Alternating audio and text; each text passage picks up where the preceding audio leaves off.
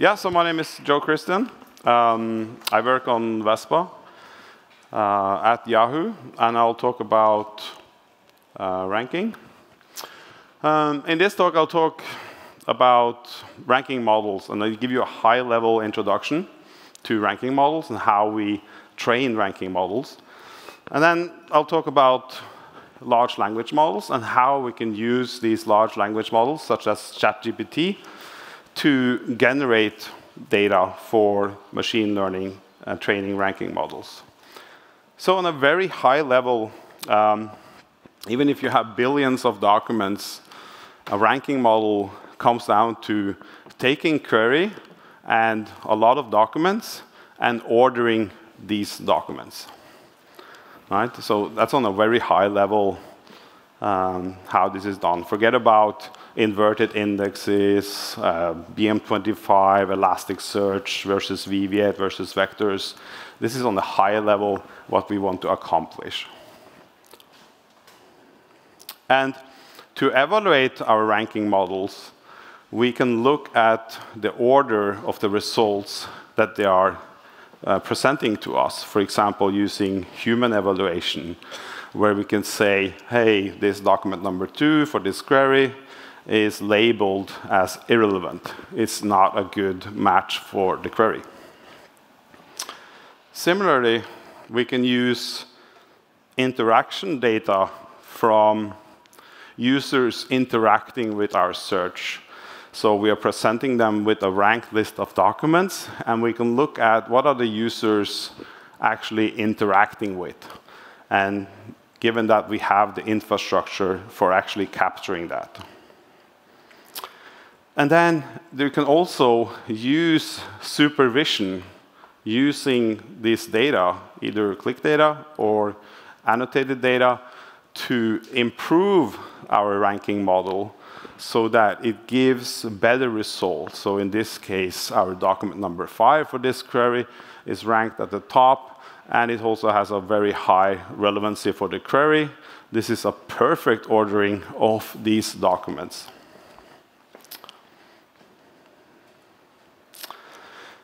I also want to mention, when I talk about relevancy and whether it's relevant, in the real world, you might have multi-objective optimization problems, because it might not only be about the core relevancy. I know many of you are working in e-commerce search, where there are also other things that influence the ranking. For example, here, I've just made up an example, but we could say something about what is the revenue of if the user actually goes and buys document number 5 or document number 3, which might, in some cases, impact the ranking, not only the textual matching. So I gave like a high-level overview of what a ranking model is. And when I was younger, people were standing on stage talking about ranking models. And I was like, what is a ranking model? It sounds really fancy. So this is a ranking model. Right? You're familiar maybe with BM25. BM25 is a classical text matching ranking function that is the default ranking function in multiple different search engines out there, including Apache Solr, Elasticsearch, and so on. And here there's a formula combining different types of rank features into one score. And this ranking model doesn't have a lot of parameters, right? So BM25 itself has 2 parameters, and here we're combining different matches across fields. This is, by the way, some Vespa syntax. And then another different type of ranking model is embedding your queries and documents into this joint embedding vector space. Adita gave a great talk about that earlier this morning. And where you use this cosine similarity between the query and the document in this embedding space as your ranking model, right? That's one way. Another example is to combine these different techniques, which is also a ranking model. LightGBM is a GBT family ranking method, which is popular in e-commerce. XGBoost is another example. And cross-encoders, also based on transformer architectures, where you're inputting both the query and the document at the same time, and then predicting a score, right? So all of these are examples of ranking models, how you're going to rank your documents. And some of these ranking models on the underlying implementation here of these high-level functions can have a lot of parameters that we can train on, that we can adjust these parameters to adapt to our ranking case.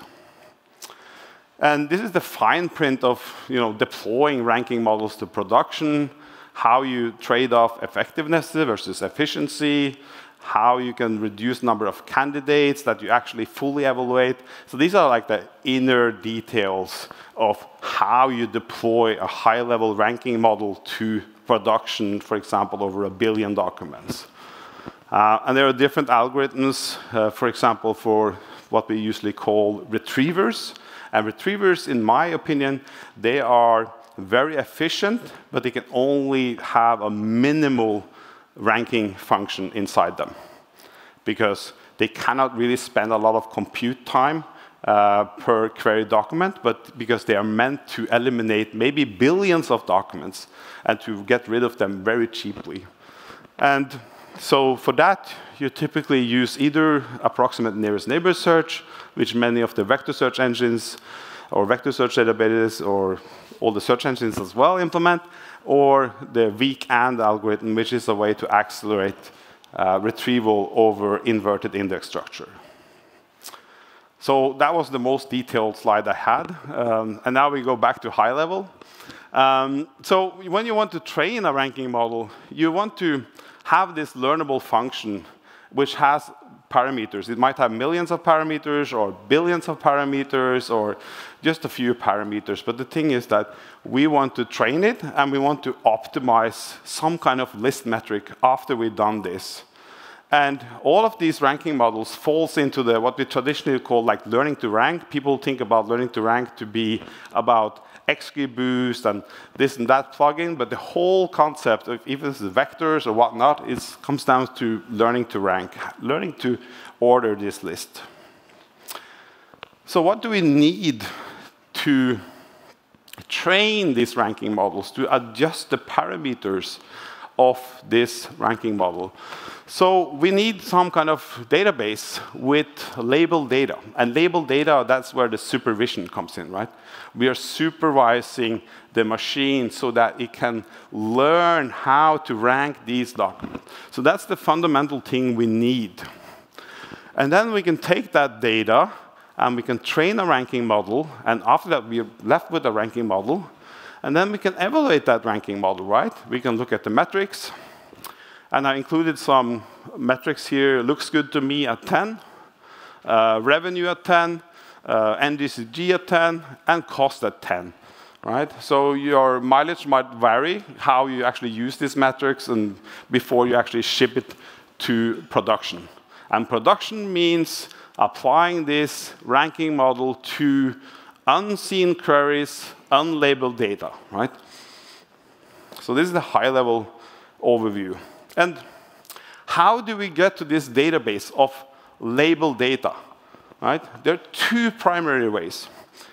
We can use the click models using the user interactions on our site, or we can use human annotators and combinations of these. With using human annotators, you're asking people to rate the search results. Given a query, given a document, how good is this document for this query? So you might be grading it as an excellent or not so good, depending on the task. The pro of this is that you get quite good, high-quality labeled data.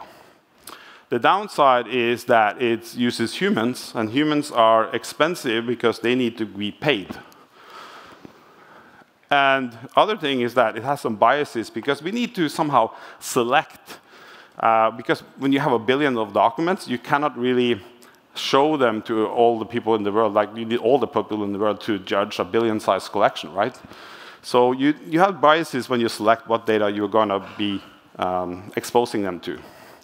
And plus, there are human biases, like relevance is subjective. Click models on the other way, then you can take that interaction data, people interacting with the search results through your search site, and take that data, and by a click model, go from a noisy click data into a labeled data. For example, if the user searches for something, then clicks on the result, and then buys the product, that's a good signal that that query is a good match for the query, right? But this data also has biases, many biases. Interaction data is really scarce at the tail. So here I'm trying to illustrate a problem with search. So on the y-axis, you have the query frequency, right? So that's how many times the queries are occurring in our search logs, right? What are people searching for? And iPad is a good example. If you're running e-commerce, people will search for iPad, right? And there will be a lot of short queries up there. Then there's a torso, which is in the middle, like iPad charger. But at the tail, here is someone searching for a tablet with foldable keyboard with USB charger. You know, you might not see that too often, right? Today. So you won't have any interaction data for those type of queries. They will be brand new. Your ranking model, it doesn't know how to treat it. The other thing is that when we are collecting interaction data by clicks, it's heavily biased towards whatever ranking model you have in production today, because that's what's delivering the results that the user are interacting with, right? And you only have this amount of real estate to actually show end users results, so they're interacting with that data, right? So it's a heavily biased towards whatever you have in production today. So when you're deploying a new trained ranking model, what you really have done is to learn how to re-rank those results that are already presented to the user, which is fine, but it's still something that you have to think about. And in Norway, we often wake up to this, but cold start.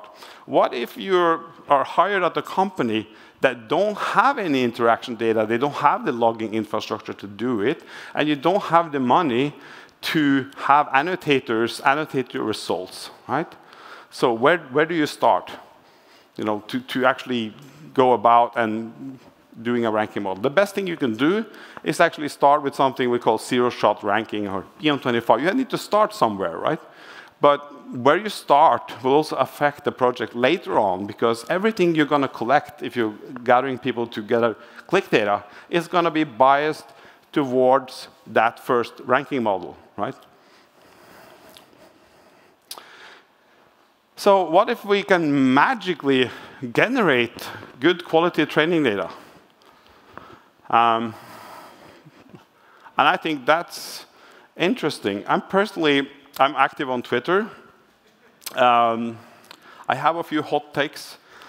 So in April 2022, I wrote something I'm not that proud of anymore, but I wrote that these billion parameter language models are a pissing contest. No practical use cases. But there was a paper that caught my interest from Google Research, PromptGator.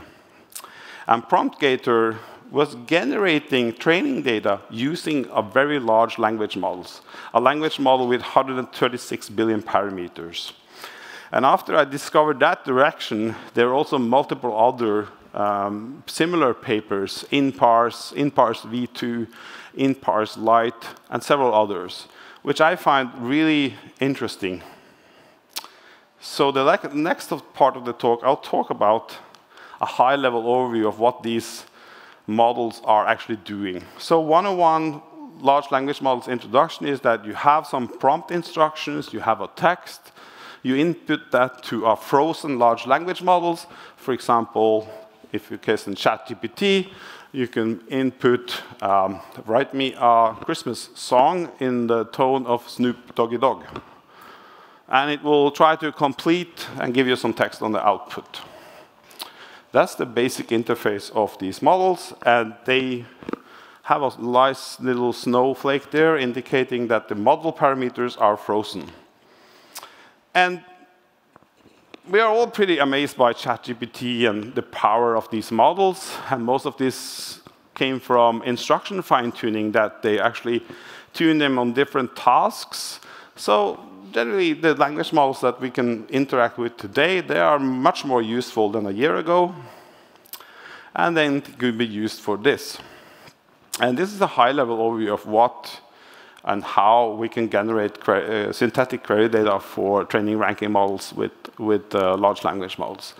So you have a document collection, right? So that's your corpus. That's usually given, right? You want to search this data, right? So your manager says, oh, I want to search the documentation. You need to build a search interface for it. OK, so I have my documents.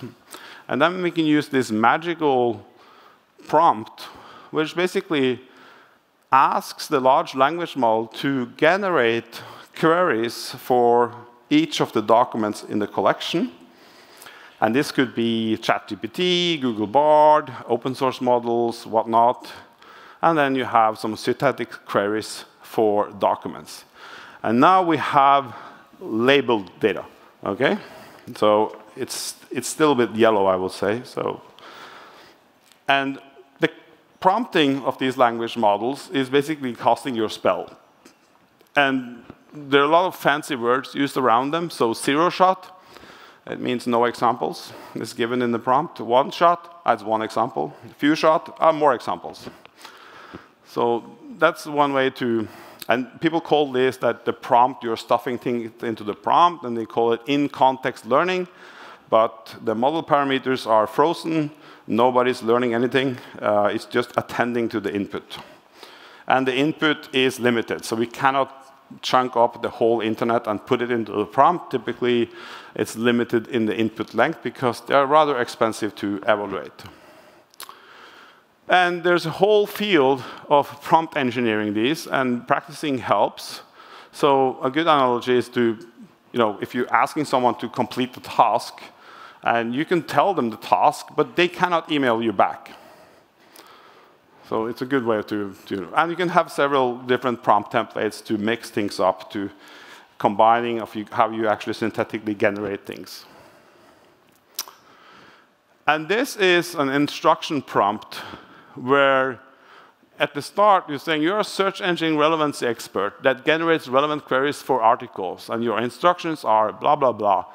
And here's an article. At Burning Buzzword, we will hear lots of great talks, blah, blah, blah. There's also a search engine debate at 1720 in Kessel House, where you will hear more about Vespa, Elasticsearch, Apache Solar, and more.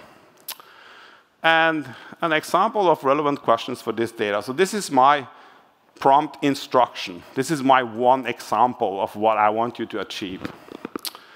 And then I could go through the Berlin Buzzwords site, take all the articles or documents that are there, and then ask the model to generate a relevant question. And did that with using ChatGPT, and input this article. Berlin Buzzwords is the Germany's most exciting conference. I agree. It's about storing. It's about open source. And these are the questions that ChatGPT generated.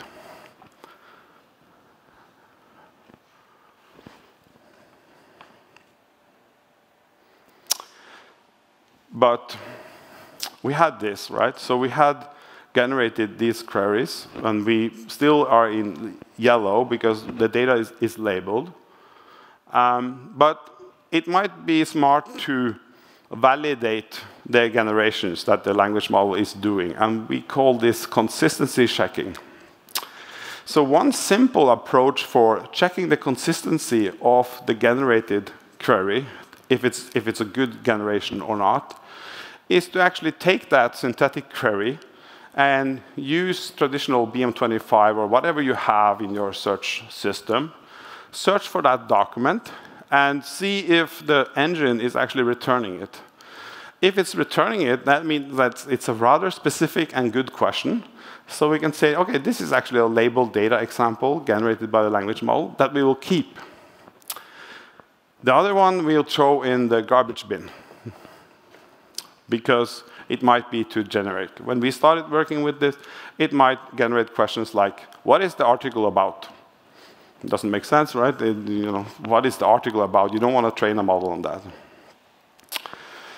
Another thing that you need for training ranking models typically is that you need examples of irrelevant documents or negative examples. And a way to sample irrelevant documents is basically to sample randomly among the top documents, for example, retrieved by a system using a bad retriever.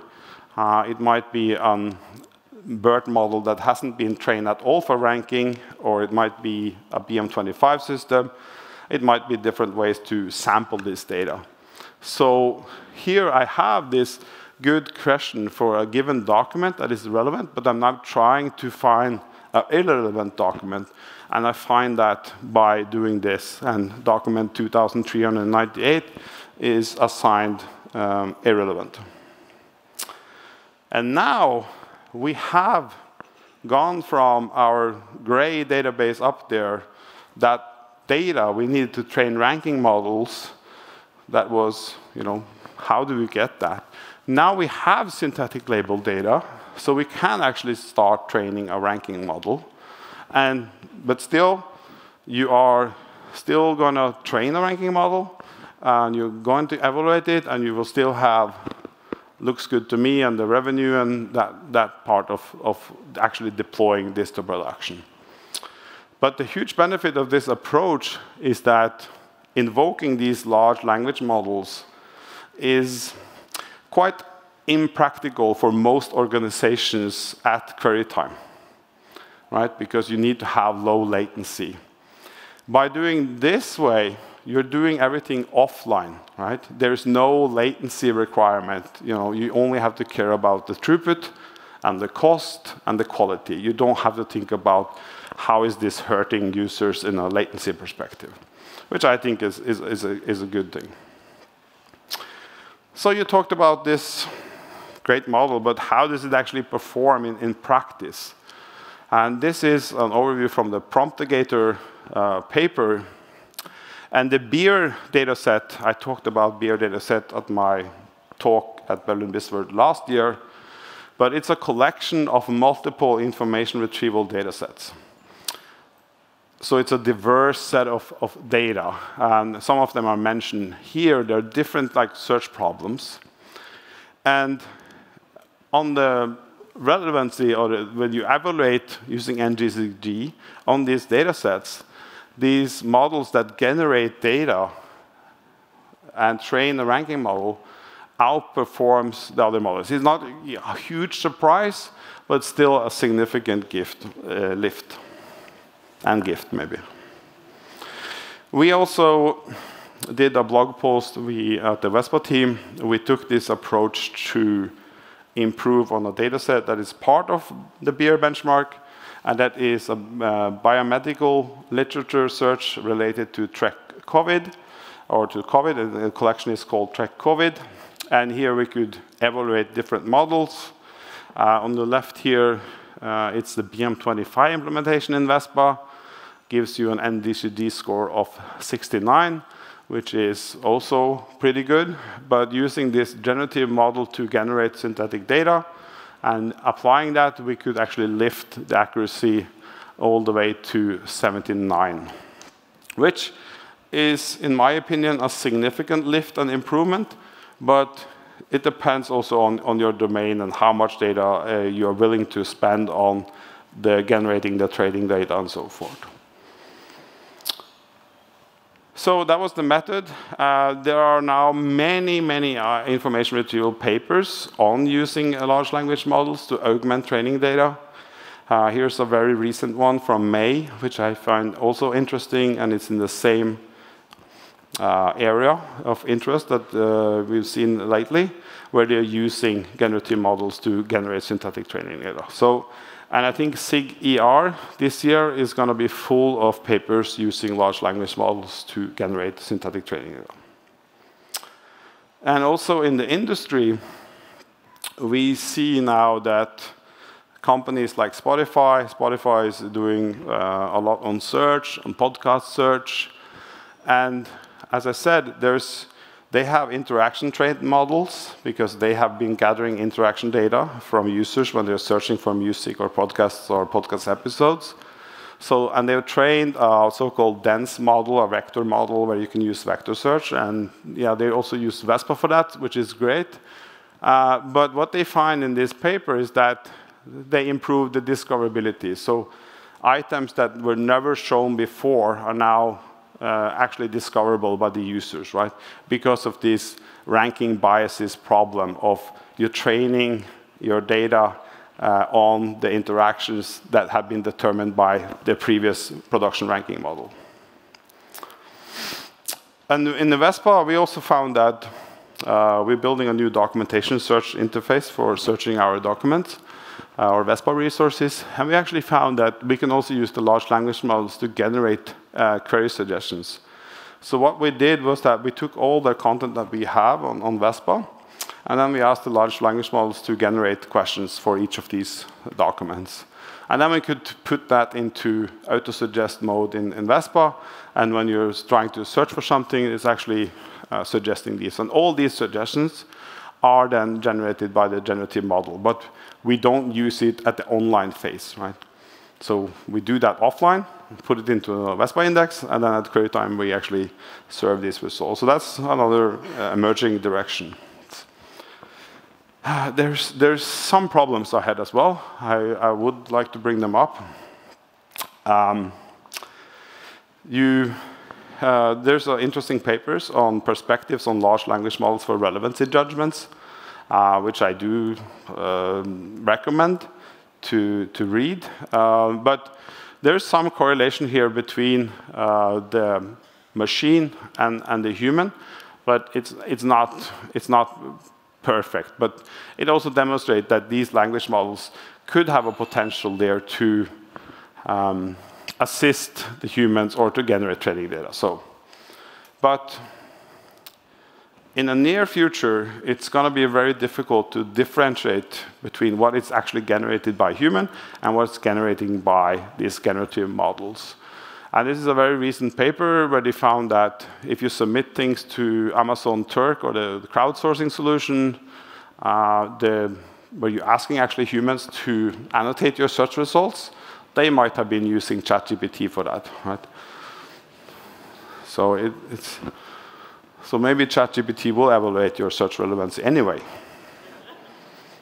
So, yeah, and a part of this work, we open sourced several notebooks. So we used an open source model from Google to generate these questions. So that's available. There's also the blog post. If you go to blog Vespa AI, there's a lot of content on search and ranking. And yeah, that concludes actually the talk. So I have plenty of time for questions. And I will be answering using this prompt. There is also a system prompt. I'm biased towards Vespa. Yeah, but it's a great upcoming debate today at 5:20, so I recommend you to come there. Then you will hear more about Vespa and comparing Vespa with other technologies. So, thank you.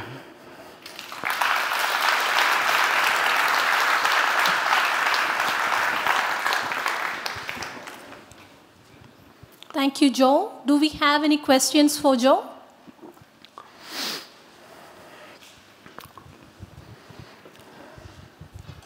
So you mentioned generating queries that were between 3 and 6 tokens long. Have you also looked at generating those longer tail queries to improve the relevance there? Yeah, it's a great question. So when you look at when we are not working on actually customer cases, right? We are working on open research data, right? And then when you evaluate, you basically only have unique queries. And most often, these are from the tail, because the head queries are typically handled by some different system, right? So that's also something that's important to think about. When you look at information retrieval research, they're always working on unique queries, right? And most often, it's from the tail, right? So, but in your production use case, you have to think about this when you deploy changes, right? Because if you break head queries, or if you're using the same ranking model to solve both head queries and tail queries, and you're like, oh, it's so great for tail queries, and then you break the head, right? Then people will be mad if you break the iPad case, yeah. But yeah, so I don't have, basically all of this research is working on head and tail queries, sorry. Yeah, it's a great question.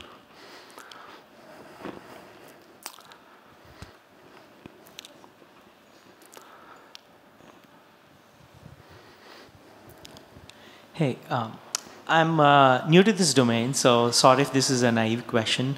Well, my question is, typically, for tail queries, what I've seen people do, at least at the companies I've worked at, is they usually pick separate categories of queries too. So there is one category in which you actually search your things and then you return the response. But there are other categories, and then they blend the search results from multiple categories and present them to the user. I'm actually curious, I'm assuming blending is probably a common technique, but this is assuming no blending, or rather, the techniques that you mention here are so that we don't have to use blending. Is that accurate? Yes, so this is a great question. So in this talk, we'd cover like one problem area of search. So for example, you mentioned that maybe your inbox and combine that with some web documents and others, right? Where you blend these two together. So in that case, you can improve each of the ranking of each of these components in the system, right? And how you actually blend those results and present to the end user is also potentially a machine learned model, right? So as I see it, you could focus on each of these individual ranking lists, right? So if you look at any site today, there are a lot of lists. If you get into ranking, you say, oh, the suggestions is a ranked list. The items recommended to me, it's a ranked list, right? So everything is a ranked list, yeah.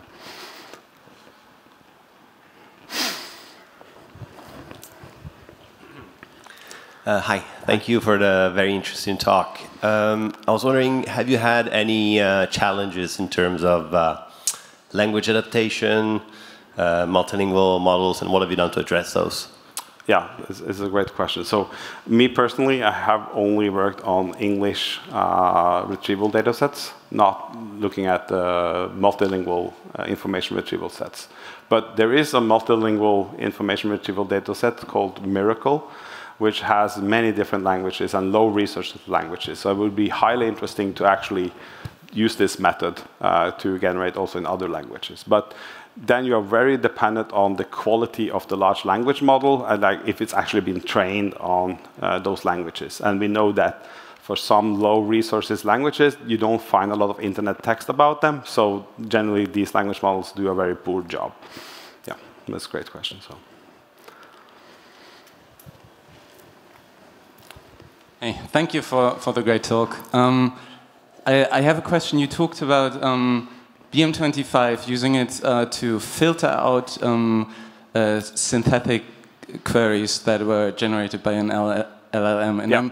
I'm thinking about, like, so your example is good. It could be like a completely irrelevant question, but we also know that BM25 usually finds things where there's some kind of keyword match, and you could imagine like long tail examples where it's just a semantic description.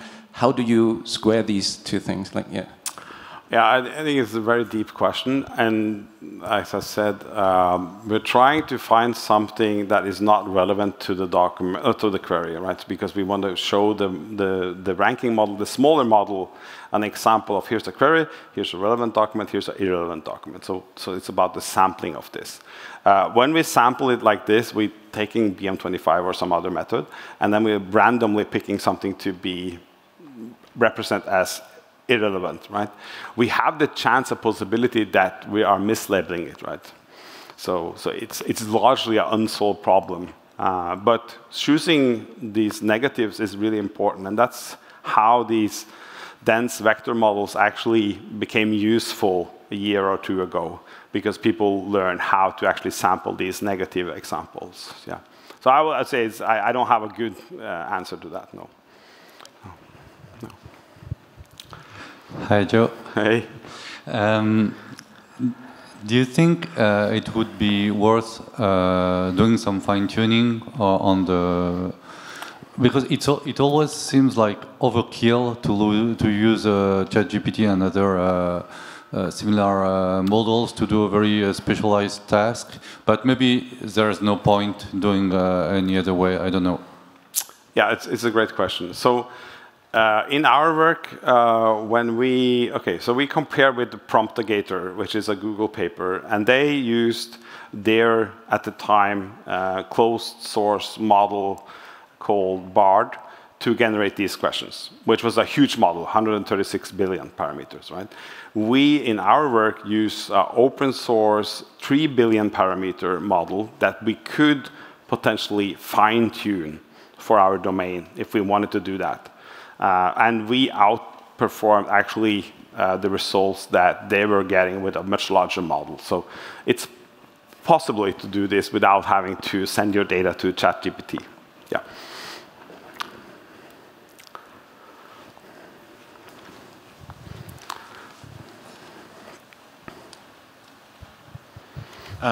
Yeah, so I had two questions, but the first one was just asked. The second one is, are there like use case, and you gave one use case of using LLM to generate data for training. Are there use case you would recommend not to use LLM, where it wouldn't work? So that maybe you tried, because I'm not very familiar with the literature, but... So you're asking, like, are there cases where large language models will only hurt the performance? Yeah. Yeah, there are probably a ton. Especially around conversational search, if you try to that.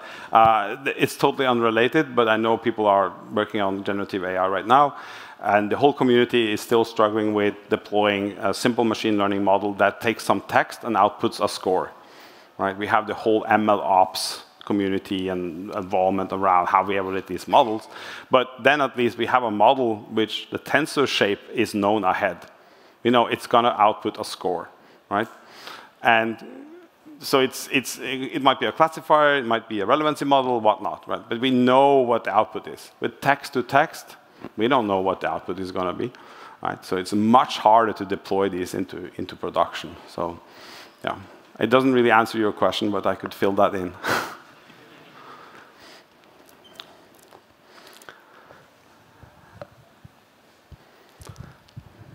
We all love statistics here, and we all love numbers. But sometimes examples give you insights that are complementary to the statistics. So I know certainly that the LGTM metric, as you pointed out, you say, let me look at the results and see if they're good. But you can also look at the results sometimes and see qualitatively some patterns of success and failure.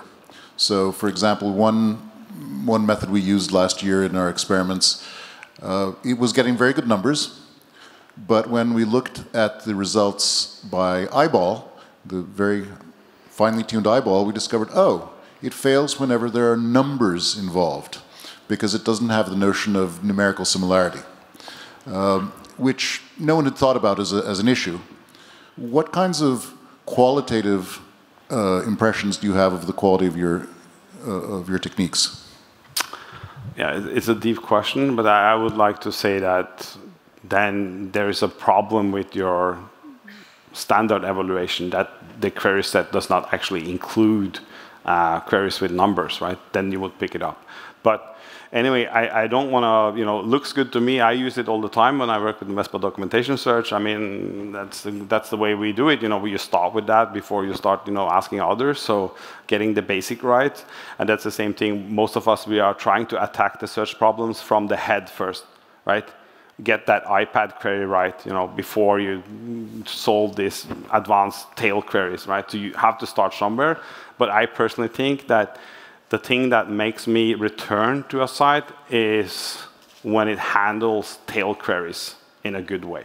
And I think that searchers will expect more from you from the search implementation now that the major web search players are rolling out search experiences that users will adapt to. So they will train you on how to actually do queries, and they will come to your site, and they will expect the same, right? So, yeah. One last question. I'm in between you and lunch, so. Thank you so much for a great talk. Thank you. One question, obviously, the last one, because the entire aspect of this talk was about the text content. But I'm more curious to know, how would you address the similar approach or try to fit this for the other modes?